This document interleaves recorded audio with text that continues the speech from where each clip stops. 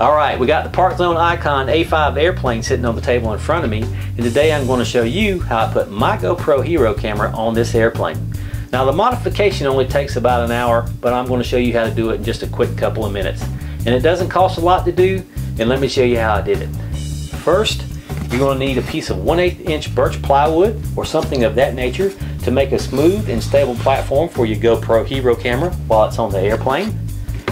Next, you're going to need some hook and loop material or Velcro to put on your battery and in the airplane, because we're going to be moving the battery to adjust the CG on the airplane because of the GoPro Hero being on it.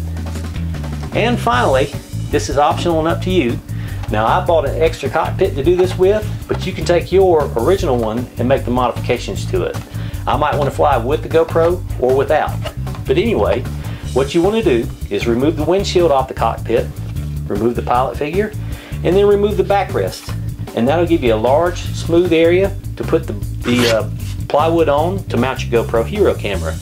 Now I cut the plywood out to match the curves of the cockpit, and I painted it white just to make it look nice. But the main goal is to make sure you've got a good platform to mount your GoPro Hero camera on.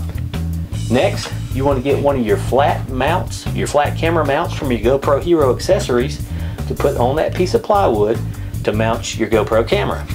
Now I used the LCD backpack on my GoPro camera because I want to see what it's seeing while I'm adjusting the camera. Now you don't have to do that. You can put the camera on without it, make a quick recording, see what the camera sees, and then make an adjustment. But I can do it on the fly and a lot quicker with the LCD backpack. And what I like to do is have just a bit of the nose in the video just to add some perspective to it. Now let's talk about the battery placement. Now remember I said you need to put some hook and loop material on the battery.